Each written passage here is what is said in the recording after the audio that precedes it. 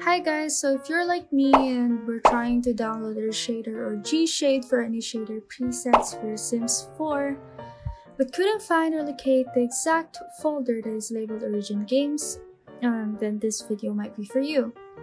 So supposedly, when you click local disk C and click the folders labeled Program Files, you will find a folder labeled Origin Games. But since I couldn't find it, I'm going to click volume D instead of C. And look for the folder named Steam Library.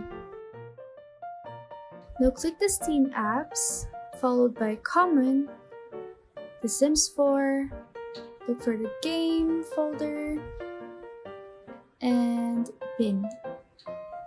Then you'll be able to see this thing or finally locate what you need to accomplish your goal in Sims 4. By the way, you don't have to worry as to why your game is located here instead of on local disk C, since it simply implies you got your Sims 4 from Steam or downloaded it from Steam.